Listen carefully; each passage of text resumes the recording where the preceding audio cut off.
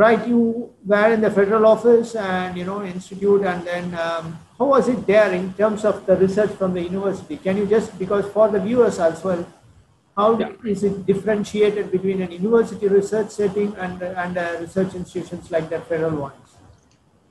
Yeah, the office which I was in Karlsruhe and also the one which I'm here, they are fundamentally different than the research which is being done at the university, because everything we do in this office has the application in mind, right? It is much more closer to the application in the real world than it is at the university. University, you can do also theoretical things, which are probably sometimes like way too futuristic or way too computationally intensive, so that they don't have at present a real chance of being applied to practical problems. But for us, the practical problem drives the research, and that is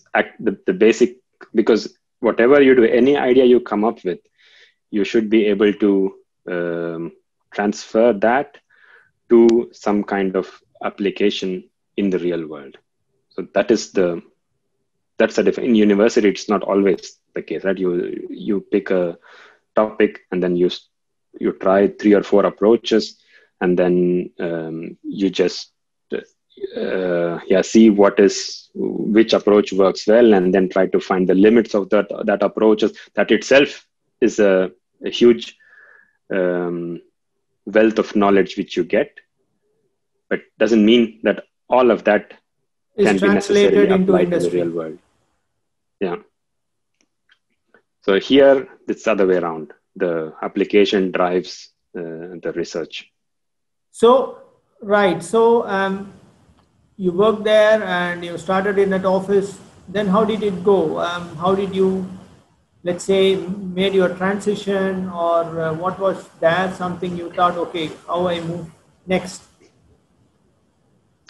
Yeah, in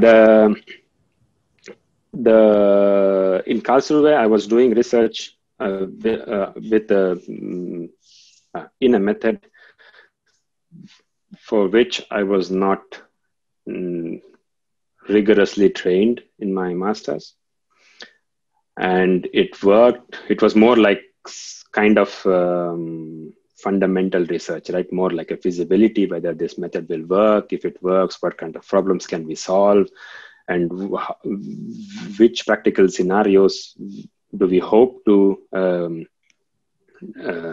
be able to calculate with this method, and such things. And then it was also, because that kind of research requires like a real close collaboration with the university, and also right, and which was at that point not so closely networked with the university. But then when I was just looking for, I had to move to, was looking to move to Northern Germany for other like personal reasons. But when I was doing that, then I found this group for my current job, and then their research profile, the methods they use, all come from the same school I went to in Stuttgart, because it's all linked, because my professor was also at the Leibniz University long ago, and that is where he did his PhD, and he moved to Stuttgart and he did his habilitation there and became a professor. So we all come from the same school. So I felt that I fit well here. And then when I applied for the job, and then I got in the interview, I also noticed that, okay, this could be something.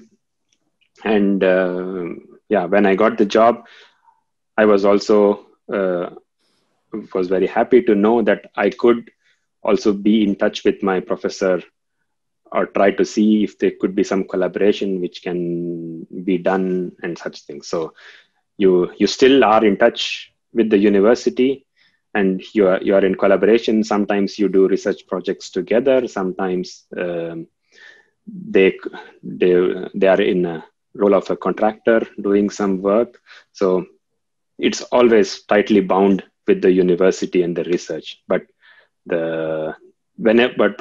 any collaboration has to have the application as a focus. That is the So I think prerequisite. to understand you better, of course, we will come back to understand a bit better on your current research institute, what it does, and also the other part. When I tell, as a focus, you always had a focus at, let's say, after you started your master's. You are clear that this is the topic, probably not very fine detail, but somehow broadly you knew this is something I want to work for my future work. And that's my life. If I move into research and I work on it, this is what I really want to. That's something you kind of programmed in your mind. Yeah, because it was all decided on which topics I found really interesting.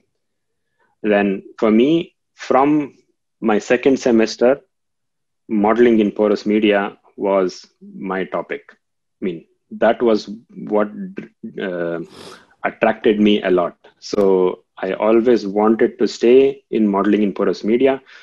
And also, when I went to Karlsruhe, it was still the same topic. And now in Hannover, it is still the same topic. Just the applications differ, the methods you use differ, and sometimes the scales differ, right? But in the end, it's still modeling in porous media. That is what I wanted to do since my second semester, and that was always on my mind when I was also searching for a job or searching for my second job. So why I'm asking is this also for many young students who are also studying and who also want to say where they want to go. So from your experience, your suggestion would be keep the focus and do not take things because you just have some job, but even if it is going to be a challenge for some time, but continue to look for what you want. Yeah, what I tell the students I have met is, when you come to Germany, this is what I know, this is what many people do, that as soon as they come, they start searching for a heavy job. I say, don't do it. Focus on studies, because your first salary will be many times more than a heavy salary. And that to be able to get that, you need good grades.